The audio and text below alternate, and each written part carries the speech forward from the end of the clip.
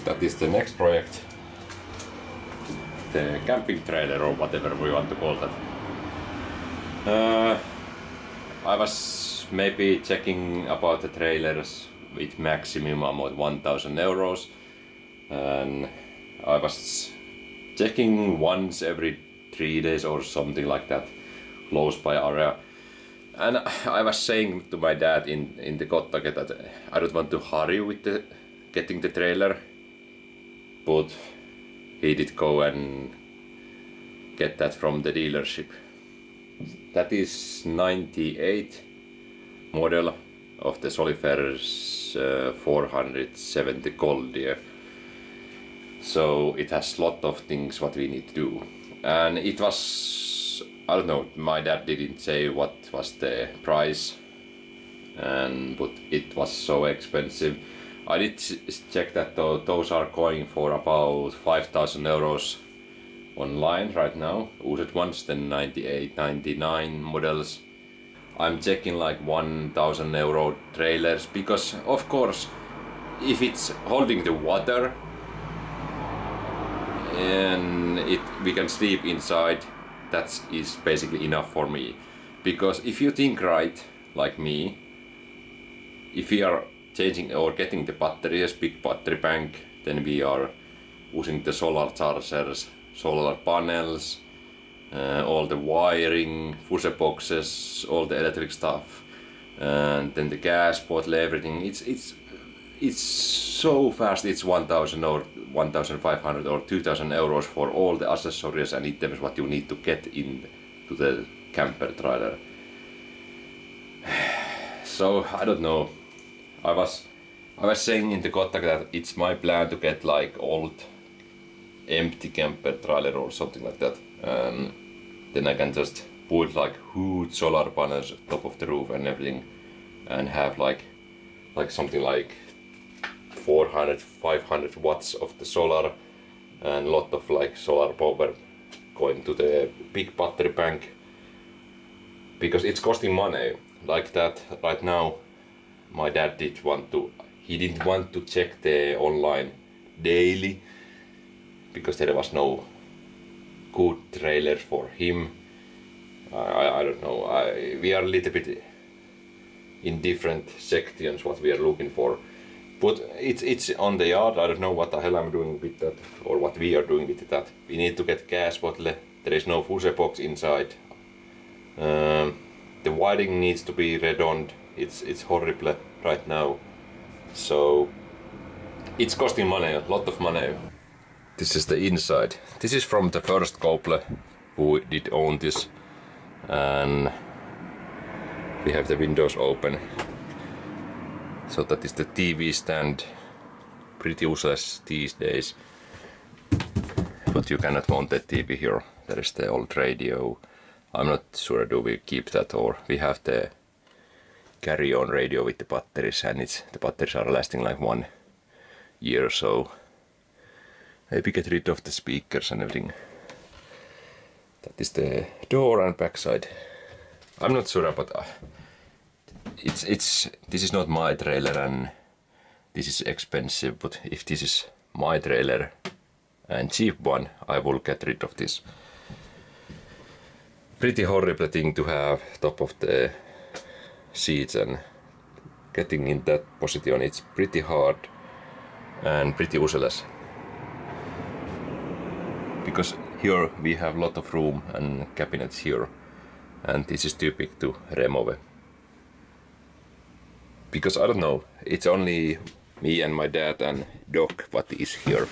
So we have like plenty of space under the seats and everything.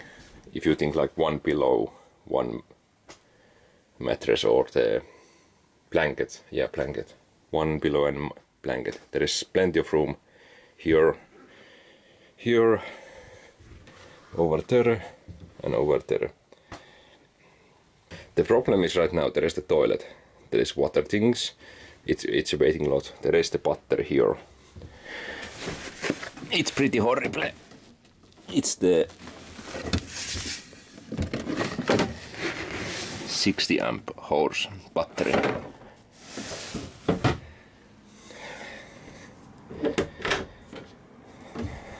and then we have the water here. I'm not happy with that. It's not something what I will use. I think we are getting like something a little bit bigger and like not that tall, but bigger water thing here. I think this is the antenna. And then it's the horrible wiring things what is installed here. There is something. Oh, okay, yeah, that is horrible.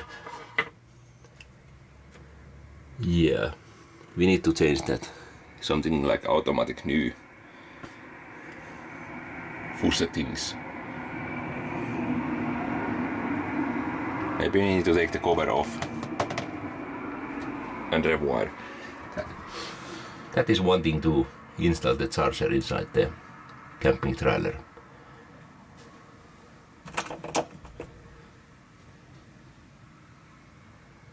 Oh no, yeah.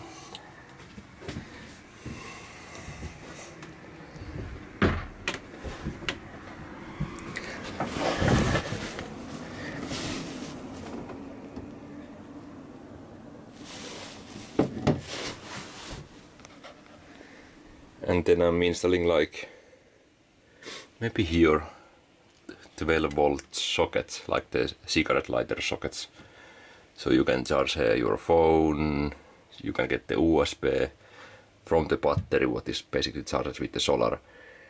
Because all these outlets are run by the ground power. So if we are going push parking, then there is no ground power. And we cannot use these to charge a phone or anything. So I was thinking maybe, yeah, we cannot. One German guy did install the battery over here to get the weight over this side also. Basically there is room for some battery. And then we can basically do this like. But there is no way to wire the wires down. That is pretty nice, but it's pretty useless for my liking. I don't like stuff like this. What is the reason to have like that? We have the table here if you need to cook something or something. You cannot really do anything here. You need to move that and then you are, I don't know. Maybe it's because there is the outlets, I don't know. Coffee maker, maybe. Then you spill the coffee top of these, I don't know. But yeah, plenty of room. Now that is taken away and I'm going to clean this. And then use the white wood glue here so there cannot be any dirt or dust or anything between the panel and the trailer. It's interesting guessing this goes inside then and it's glued once more before.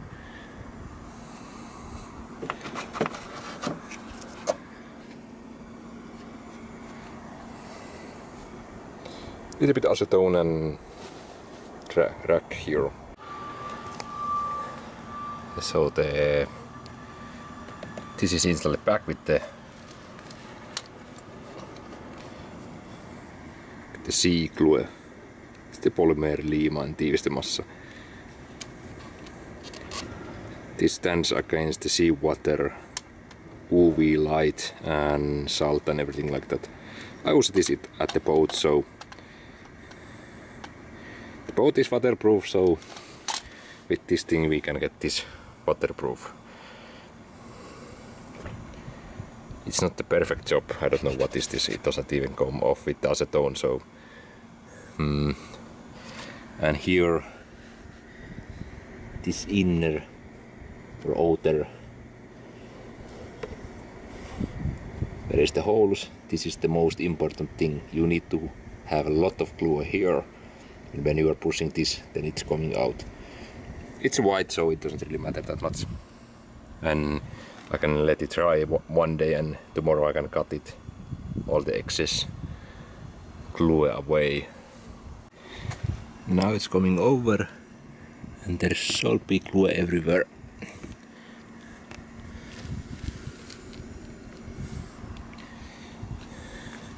I'm not that happy with these screws because they are not like tightening all the way.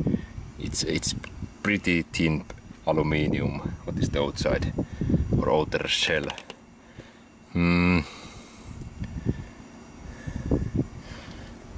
But now I'm just thinking like pushing like this and going over.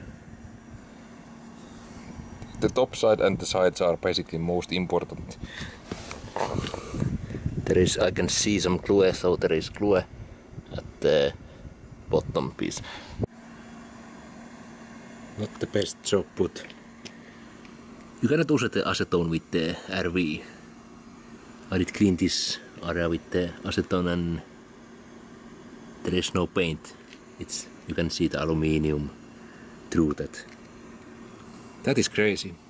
Maybe we need to paint the whole damn trailer sometimes. Like next winter or something. It's crazy that you cannot use acetone to clean that. It's taking all the one wipe and all the paint is gone. And that is pain in the ass to get rid of these stickers both sides.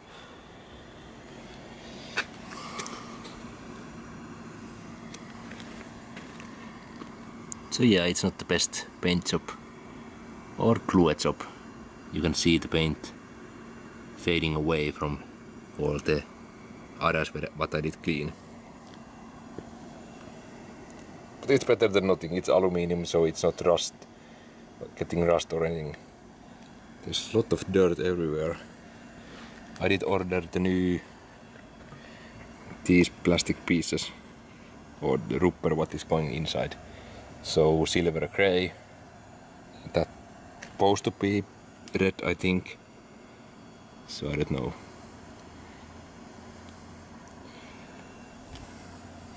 I think the silver and gray, or silver or gray. I think it's gray, so it fits a little bit better. I did already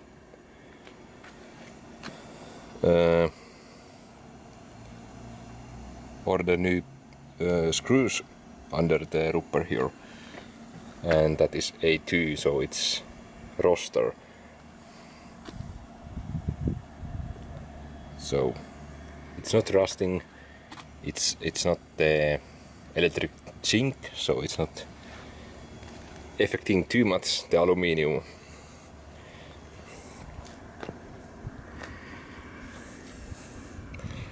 That is already fixed by the shop.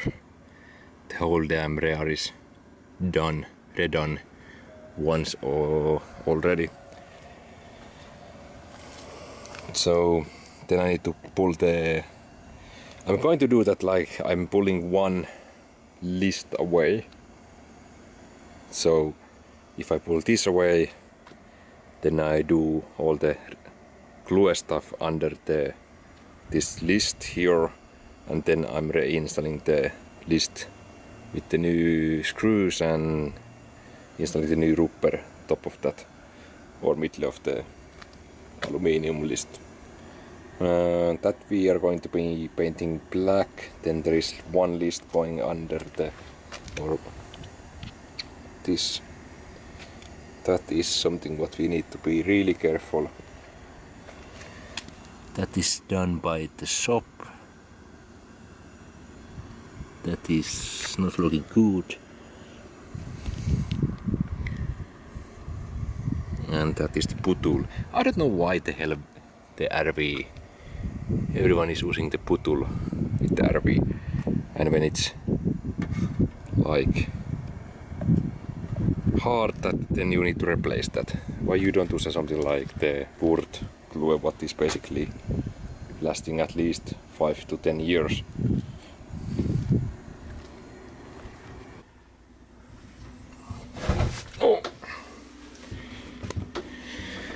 because this can happen. That is rust, and that is for the light switch, and that is for the faucet. Oh god, there is lot of things like these hanging all around the RV. Just use a soldering gun or use like protected connectors or something. That is not good. And the staplers are pretty hard installed here, so it's basically damaged the wire here, and it's already giving the rust to the wire. I also see some dirt or oxidation over there on the wires, so it can be that we need to pull this whole damn panel away, because there is some secrets behind that, and I don't know how the hell that is coming away, but there is a lot of wires going and everything is stapled. Maybe we are going to be working on the trailer during the weekend with my dad. Maybe. The solar panels are here. I don't know, do we want to have like some glue or something? Like small drop, like wood glue or something? So these are not just like falling down all the time.